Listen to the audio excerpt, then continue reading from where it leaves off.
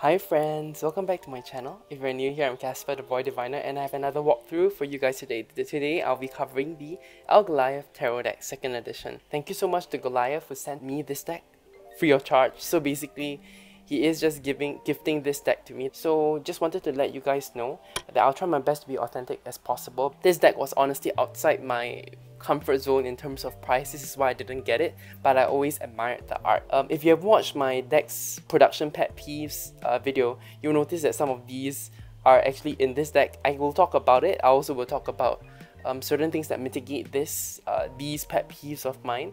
But mainly, this is sort of like the Mary L. I can take a big box if the art is good. I can take a big box if the book is good. So those were the reasons why I kind of forgave the Mary L and still kept the box in the book. And I feel the same for this deck right now at this point in time. Okay, so let's open the box. So you can see that the book is pretty big. And I have not read through it yet, but I flipped through it.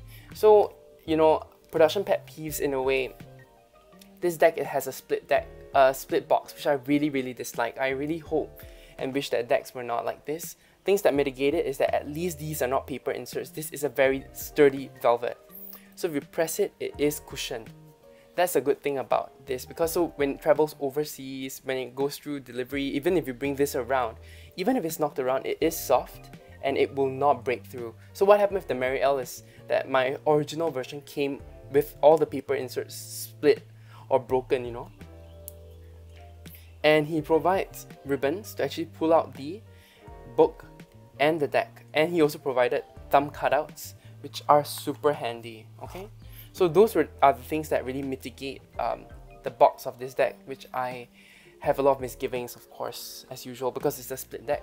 So I might get a bag for this deck because the cards are so beautiful. I really enjoy the art. Goliath is also someone who really takes into account his users and his fans and people who buy his deck, because this is the 2nd edition and I see a lot of changes from the 1st edition that I prefer. I didn't like the borders. I didn't like how huge the cards were in the 1st edition, so it was really not something that I would have bought. But when he came out with the 2nd edition, that was when I started feeling really attracted to it. At the same time, it seemed like shipping to Singapore was really expensive for some reason. I don't remember what, or was it it might be a mistake. So if Goliath, if you're seeing this video, feel free to let me know. I'll update the description box below and I'll pin a comment if I said anything wrong here. Okay, but what I kind of wished production wise could have changed is that this guidebook could be made normal. This could be the first 2 pages of the guidebook, and these all will be cut in half, so that this book would be cut in half. So basically it'll be a thicker book left to right, so it'll be twice of this thickness because we'll be cutting in half, so it'll be about this thick. But because you're cutting in half, you can put it with this deck, so the box itself will be very thick, but at least it's not, I don't have to store the deck split. So that is really my hope and wish for if he makes a 3rd edition. That's what I really hope for. That's what I think would really improve the deck usage process, because right now I really dislike splitting decks. I have sold many split deck boxes. Not split deck boxes. I have sold decks that had split deck boxes, even though I like the art. Okay, in this case, this is a little different because this art is, I liked the art. I really like this one, because this one not only gives me like comfort but also scares me. A lot of this deck scares me, and let's go through it together with the flip through. Okay, but the guidebook is nice. I don't like glossy paper, but that's maybe just me. I don't like glossy paper. I wish this was normal paper because it's black and white anyway. I wish this was all matte. And why I prefer matte paper is because I want to write on it. Glossy paper is really hard to write on. I'm left-handed, so a lot of times when I write on glossy paper, things get smeared, things get smudged. So I kind of wish this was a normal paper, and I wish this was cut in half so that it's a thicker book and flipping from left to right, so it's easier to see, you know. So I can flip left to right. I don't know if that makes sense. Like this is halved, so I can flip left to right. All the margins should be in the center. Yeah, that's my wish for this deck. That would have made my reading experience better. Maybe I'm crazy, but I'm not crazy about flipping it up to down. I prefer it left to right. I have not read through any of the intro. Maybe I'm sure Goliath has thoughts about why he made this deck this way. I'm confident in his creation process. I believe his artistic intention, but just because I'm used to it, I prefer a left to right book, and I prefer a book that was smaller, thicker, and has matte paper so I can write on. But these are all production things. Apart from that, Oh, the cards. Okay, let's go. Also guys, the box. This is so beautiful. I really like this imagery. Okay, let's go into the deck. This deck has beautiful cardstock. It is very matte. It has beautiful black gilding. So in the Marielle black gilding, everything was stuck together. I never had problems with this deck. This is what I said. This is what I mean by I love decks when they come with a beautiful gilding that doesn't stick. If it sticks, I'd rather not have a gilding. I'd rather just not. The backings are so beautiful. A lemniscate, horns, antlers, and a moth. Honestly, moths are one of the biggest fears I have in this lifetime, along with butterflies. I really get freaked out by them. So this is what I mean. This deck really elicits visceral reactions in me. It's more of a shamanic shadow deck. That's what I would call it when I look at this deck. I might have been influenced by some of the marketing, I'm not sure, but this is really what I see when I see this deck. So let's go through it card by card. There are a lot of extra cards here, so let's go through it. And my first impressions of it, I have not let myself read the guidebook too in depth. I flipped through it, but I don't want to be too influenced. I want to give you guys what I see, what I feel. Yeah, and you guys can have a nice walkthrough and watch this. Okay. The Fool, the Eternal Vagabond. So I used to not enjoy the font, but it has grown on me. After I seen the second edition, how it's built, I enjoyed the font more than when I was looking at the first edition. And I also don't get bothered by the branding here. I just want to let you guys know there's a branding here, because I know some people, when we did the pet peeves video, a lot of people commented that they hated having copyright things on the face of the cards. For me, it doesn't bother me that much when it's this small, so I'm fine with it. But I just wanted to point that out in case people are thinking of getting this deck, and this might, you know, potentially be a deal breaker for some reason. Okay, I really enjoy how the eyes are closed. Beautiful. I really like the idea of the rat being the fool. To be honest, why? Is because in the Chinese zodiac, there's a story about how the rat arrived first in the race of being like the first animal of the years, you know? We start off with the rat year. So that has a nice like synchronicity. When I see the rat as a fool, I think about that. The Magician. Some people don't... I enjoy this kind of imagery, and I really am curious about this. To let you guys know, so because of the black gilding, some of the white borders has a bit of like a shadow, but that doesn't bother me. That adds to the whole mystique of this deck, because it is like meant to be used as a shadow deck. I love the pipe, I love the smoke. I wonder how he did that, because it's so beautiful. The lemniscate is all endowed in his antlers, in his headdress. The alchemical master. The high priestess. Beautiful. I'm just trying to remember what the breed of this cat is, but it's the hairless one, which is honestly a bit creepy for me. But I really enjoy this cat as the high priestess. The crescent moon cat. The empress. So this is one of the art that I keep telling you, like, it is beautiful. I find it beautiful, but it also horrifies me a bit. There's something about the X-ray nature to this card. You know, the alchemical mother, seeing the fetus in that belly. Yeah, there's something about like the skeleton. The emperor is also creepy to me in a very strange way. I feel like this is not an accessible emperor. He's the ruling father, so he maybe is more distant, and I see that in his face. Just to give you a warning, guys, I'm not good at animals, so I might mangle all these animals up, but I feel like these are vultures, and this is so creepy. Again, a very creepy Hierophant, the master of keys, all the keys dangling down from the top.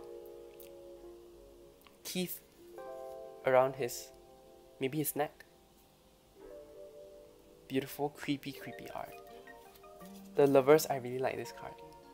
Flamingos as the lovers. I think, trying to remember who else used flamingos, but I really like the heart. I like that. The pearls, the alchemical heart. The chariot.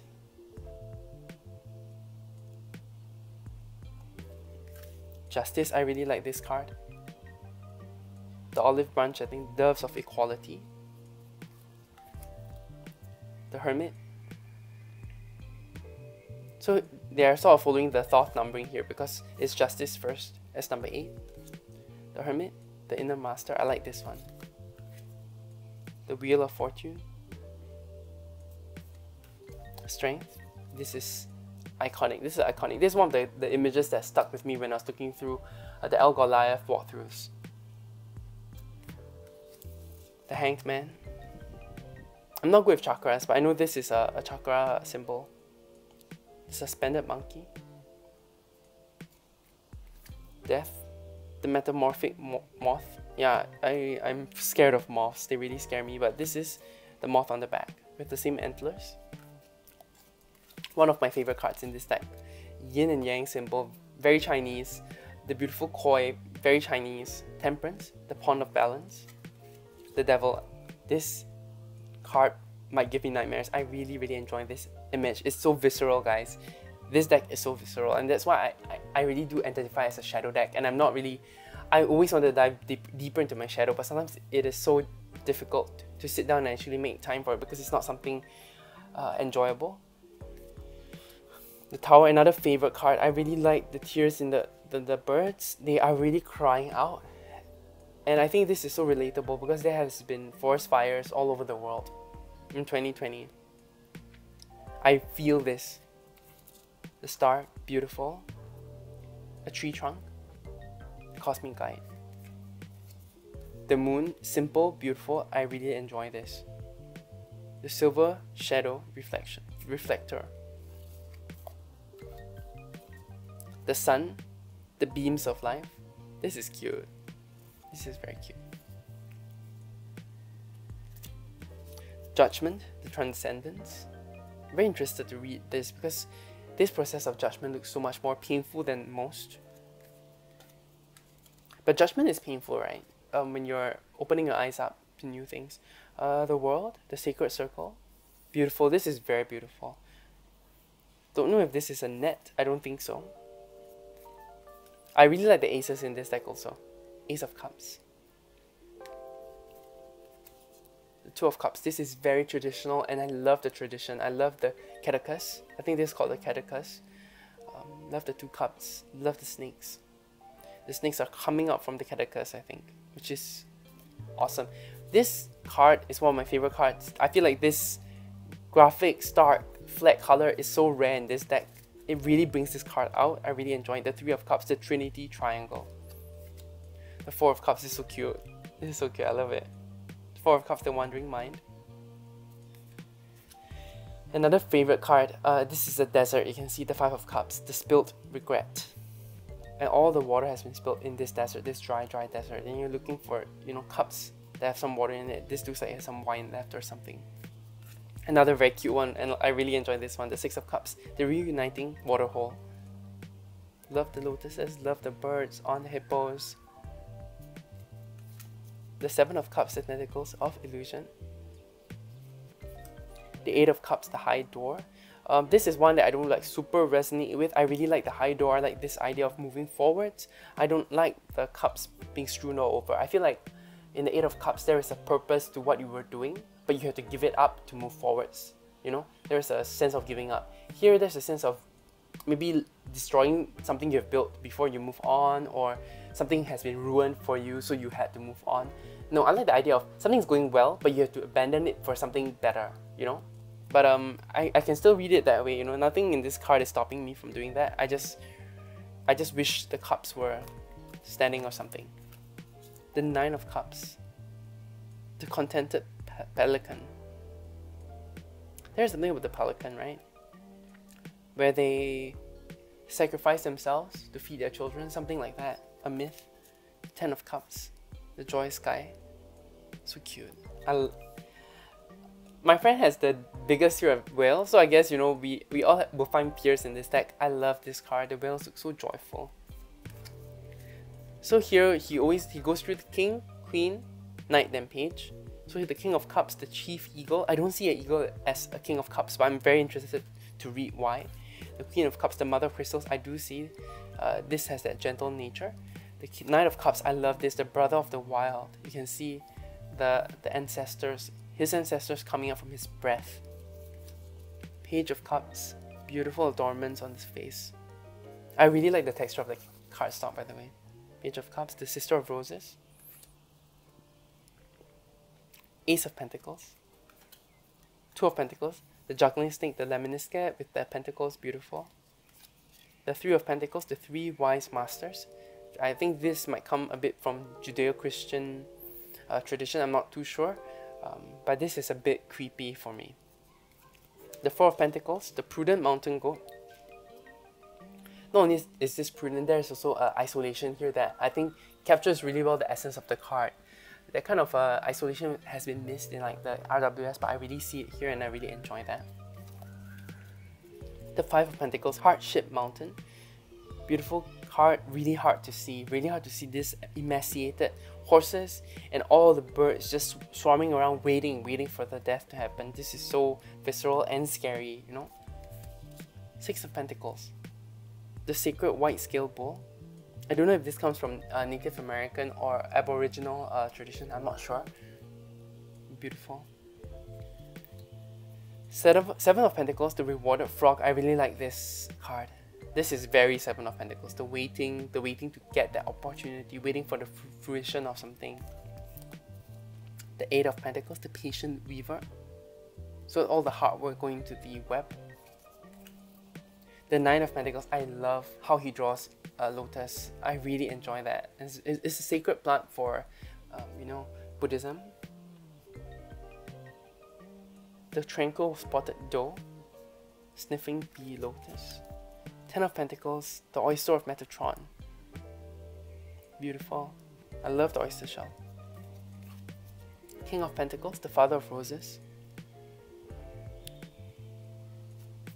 So like, tigers are not traditionally what I think of when I think about Pentacles, but this surprisingly works, I think because of all the adornments. The Queen of Pentacles, the Indian Henna Mother. The Knight of Pentacles, the Aztec Hawk Warrior. I think it takes a lot from different religions and different traditions, it seems. The Page of Pentacles, the Butterfly Snow Vixen. Ace of Wands. I love the tentacle. So detailed. He's so good. He's such a good artist. The Two of Wands, the Lightning Struck Antenna. Three of Wands, the Creative Bone Prism. So something more abstract like these, I don't really connect with as well. That's on me. The Four of Wands, the Beaming Vessel. I really like this one. The Five of Pentacles. The Four of Wands. The Five of Wands, the Jagged Union.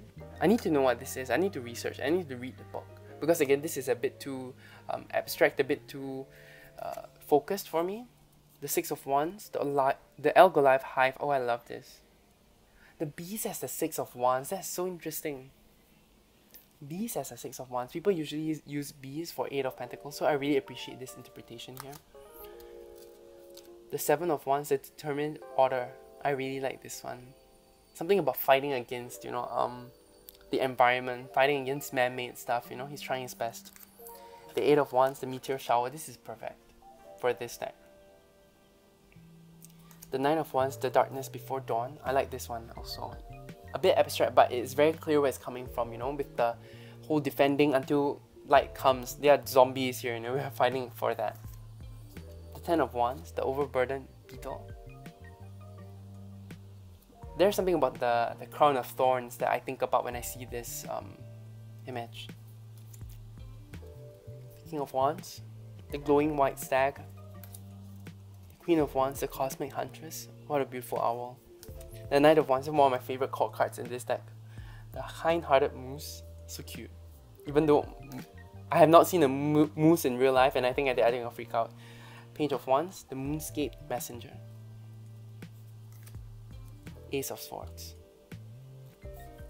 Two of Swords. This is one of the creepiest cards in this deck that really freaks me out. I don't know how to see this.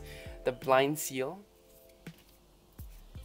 I think the candles that represent how, you know, there's still intuition and foresight even though you're blindfolded, but it still freaks me out. The Three of Swords, the Bleeding Raw Heart. You can see how the sword has pierced through the glass that encases it. The Four of Swords, the Sacred Space. The Five of Swords, the White Scorpion versus the Black Scorpion. This makes me think of David and Goliath, and it's quite interesting because it's called El Goliath deck, right? Six of Swords, a brand new journey. I really like this one.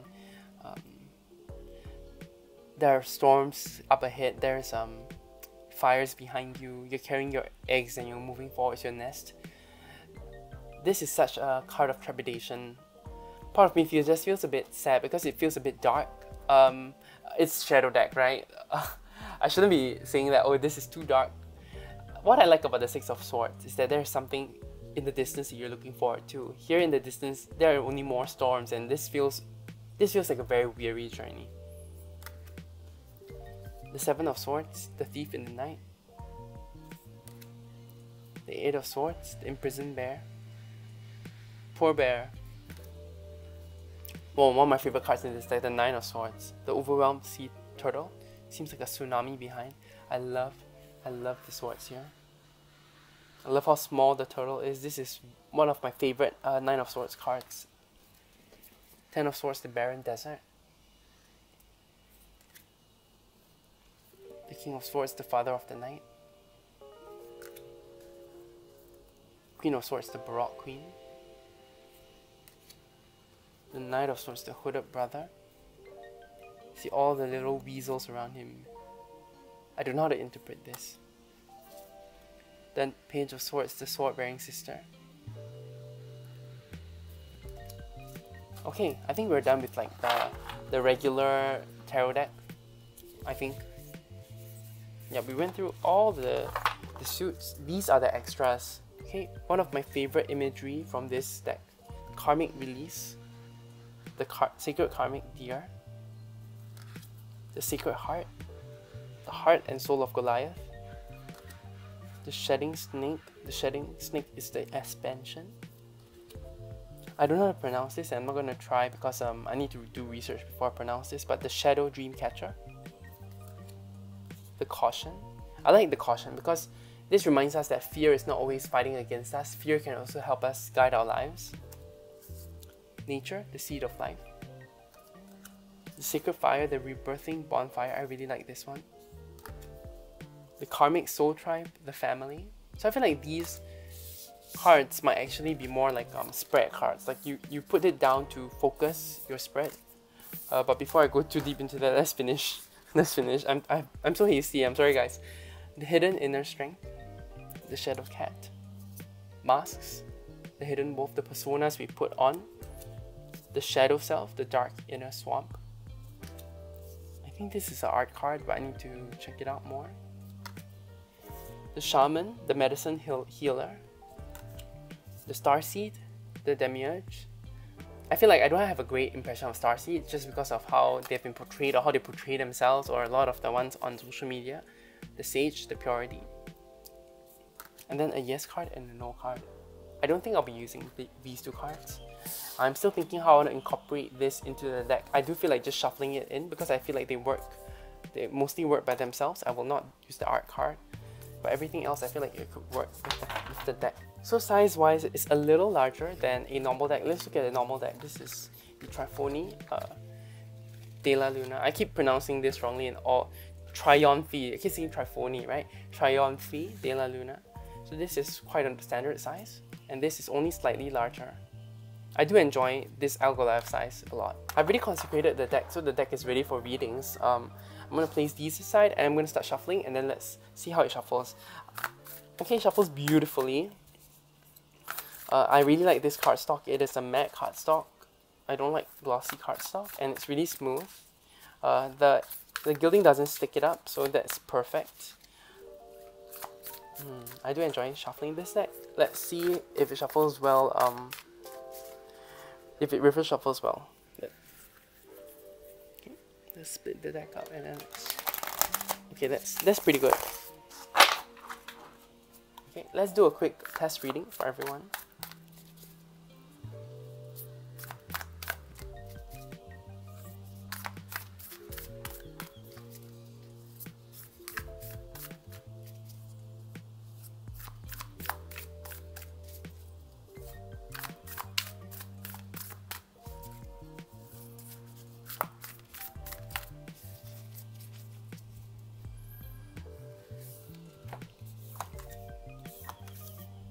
Clearly I didn't shuffle enough, I think. Two of Wands, Ace of Wands, and then the Page of Pentacles. Taking a step out, you can have new inspiration that will lead to new business and new opportunities, okay? So just step out a bit of your comfort zone. There's no need to take a huge step. Just take a look out to get the inspiration that will bring you forwards. Okay, I hope this reading helped. I hope this whole walkthrough was interesting to you guys. Let me know what you think about this deck. More than happy to discuss, more than happy to let you know more. There is a link in the description box to this deck where you can get it on Amazon or elsewhere. And I hope you enjoyed this walkthrough. Thank you so much again, Goliath, for sending this deck to me. I really appreciate it. I hope you take everything I said here, you know, okay. Feel free to correct me if I said anything wrong about the production of the deck, and I'll be more than happy to discuss. Okay? You guys have a great rest of the day. You take care. Bye!